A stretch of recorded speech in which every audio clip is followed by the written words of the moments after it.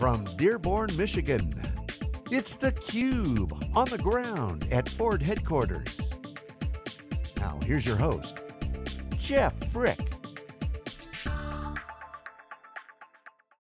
Hi everybody, Jeff Frick here with theCUBE. We are on the ground in Dearborn, Michigan at a huge Ford event. It's called #FordTrends. It's a two-day event where Ford is bringing in kind of social media people from all over the world to really talk about disruption. It's all about disruption, what's going on in the automotive business. Sometimes talked about mobility, sometimes talked about as autonomous vehicles, but really it's a two-day slate full of a lot of key executives from the Ford team. We got to go out and drive on the autonomous vehicles, but really again talking about disruption, changes in the way cars are powered with hybrids and electronics, changes in ownership patterns with ride sharing versus individual ownership. A lot of activity and change in the business, so they brought us out. It's been a great couple days. We'll plan to hear from Bill Ford, obviously a direct line, and there's really a lot of talk of the heritage, which is a nice way to say it's an old company, but we really value our culture and we're taking that heritage forward. Mark Fields, the CEO, really aggressive in driving this transformation. He's coming out to Palo Alto all the time. They've tripled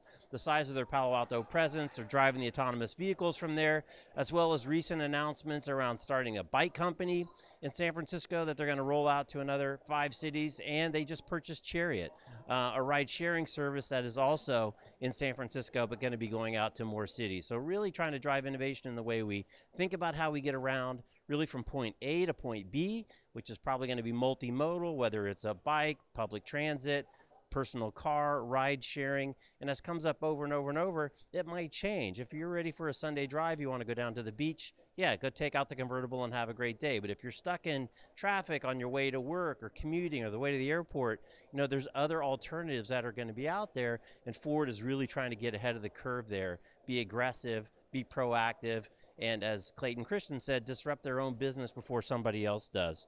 Again, we'll hear from Ken Washington, who we've heard with a number of times on theCUBE as this autonomous vehicle and the mobility initiative continues to develop. Raj Nair.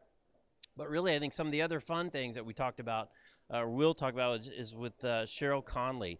Cheryl's job is really to be a futurist, keeping an eye on trends. And as we talked to Cheryl, you know, she said, one thing I don't concentrate on at all are cars. There's plenty of people that know a lot about cars. So she's looking at other businesses, other trends, other kind of mega things going on that Ford needs to be aware of. As she described it to me, if there's an elephant in the room, don't be so focused on what you're working on that you can't see it. So that's her job, to really enable people to see that. So it's a full 2 days. We're going to lots of venues. We're seeing lots of things, hearing lots of speakers.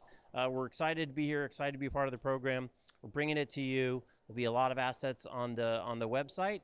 Look forward to you enjoying them, and we'll continue to coverage our coverage of disruption, and really in the automotive business, and more generally now the mobility business. It's one of the biggest things happening in our time, a great story, and something we're going to watch evolve. So from Dearborn, Michigan, I'm Jeff Frick. You're watching theCUBE. Thanks for watching.